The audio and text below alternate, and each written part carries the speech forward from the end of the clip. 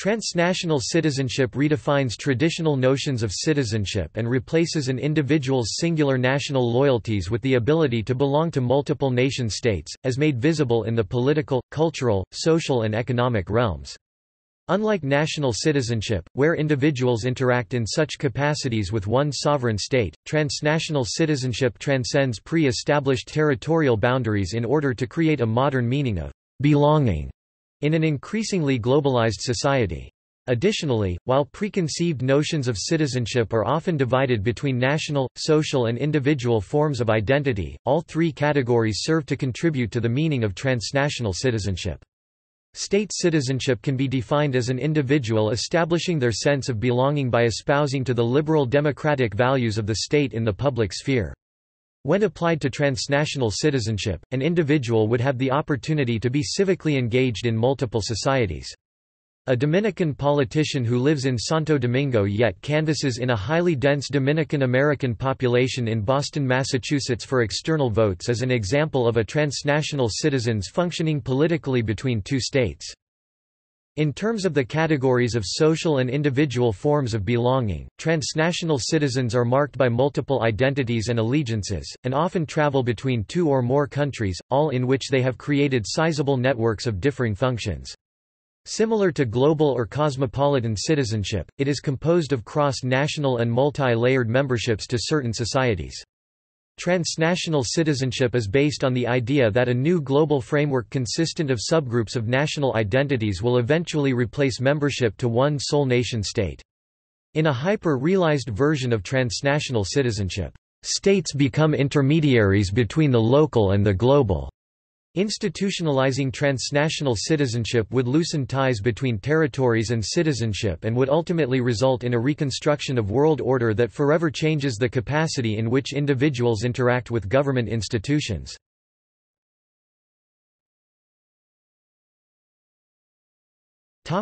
History and causes. While some relate transnational citizenship to any historic shift or fusion of identities within nation-states, modern conceptions of the term have only surfaced in the past 20 years. Many attribute the evolution of the term to the rising situation of globalization. Globalization is defined by a heightened international access to the world capital market system and increased abilities to more rapid forms of communication. Due to the convenience and ease of modern international exchanges, globalization has become the process by which international economies as well as individuals interact with one another. Since post-Cold War 1989, the evolved global political economy has resulted in massive reconfigurations of the world's arenas. Globalization transformed a confined geopolitical system into one that relies heavily on multiple levels of local, national and global interactions. For example, China's industrialization from an agricultural society to a manufacturing society chronicled by excessive imports and exports contribute to a need to interconnect societies from all corners of the globe. The wealth that private institutions experienced from globalization resulted in further extensions of corporations in search of faraway resources and markets. Beyond resulting in substantial political and economical shifts, globalization has also affected social and cultural practices between people. According to citizenship scholars like Andrew Vandenberg, such acts of globalization eventually ended the constraints of space and time that conditioned all earlier human transactions, practices, and therefore identities. With the growth and distribution of technology, more people all over the world have come to establish personal relationships with one another. Former state-regulated formal encounters are now replaced by modern informal and all the more frequent interactions. Rapid world economic growth has consequently led to international migrations.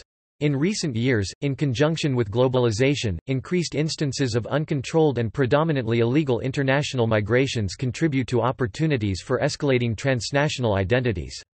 Because obvious ties surface between immigrants, their home countries, and the receiving countries, the civic ramifications are widespread.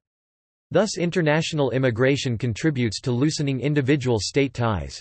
Once in their host countries, immigrants form social networks while maintaining ties to their homeland. Some organizations function in both countries, which serves to further enhance the notion that international migrants act as transnational citizens in multiple lands.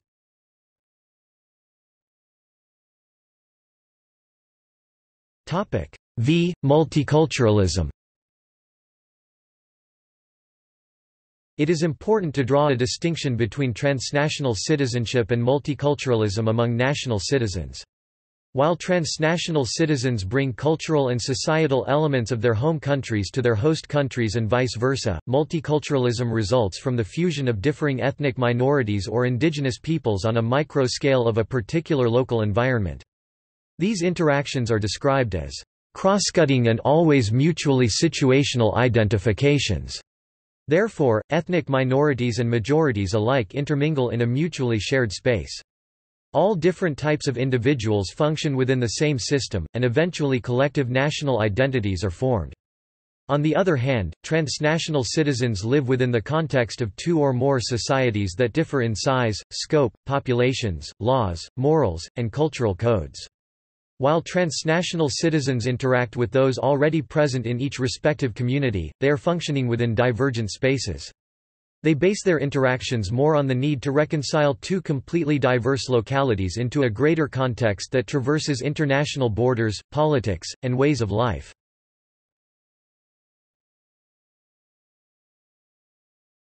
The European Union as a test case. The question for the future of citizenship is whether a global citizenship can transcend citizenships defined by local stages on the basis of blood and birth through an act of the state itself. Henry Toyne. Some scholars consider the creation of the European Union as the pilot case for testing Toyne's question about whether or not transnational citizenship can surpass national citizenship. Starting in the early 1980s, European national migration control officials met and established a consensus over the relationship between migration, asylum and crime.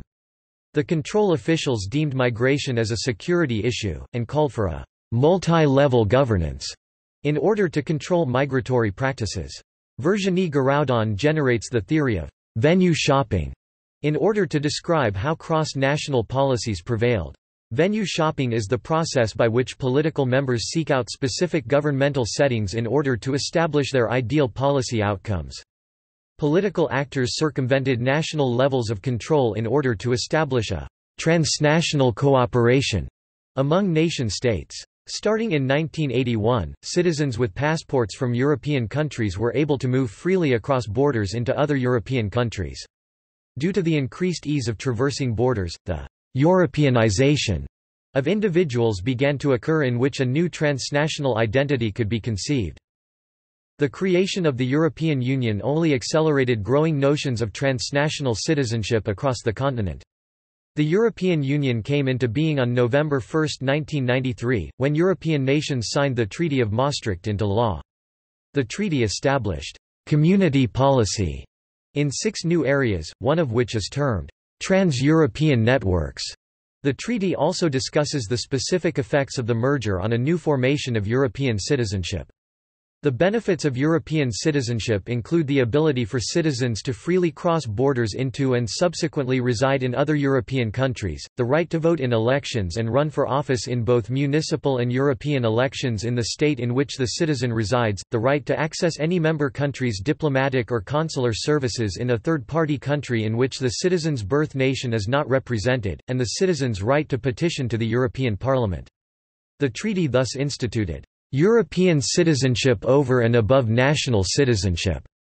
This ultimately facilitates a new form of European identity that allows for members of the European Union to function as transnational actors beyond their country's borders, establishing the entire continent as one cohesive entity.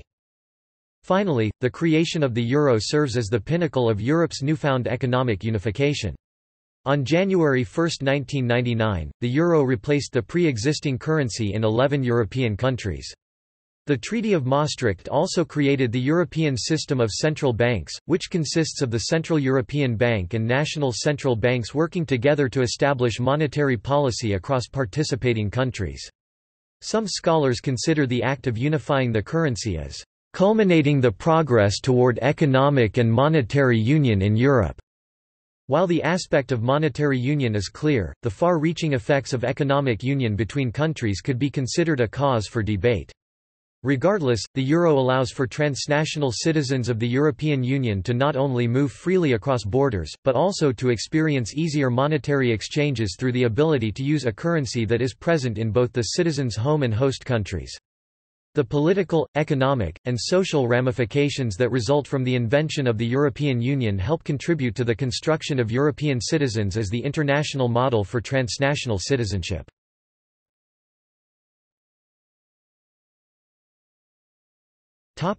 See also: History of citizenship.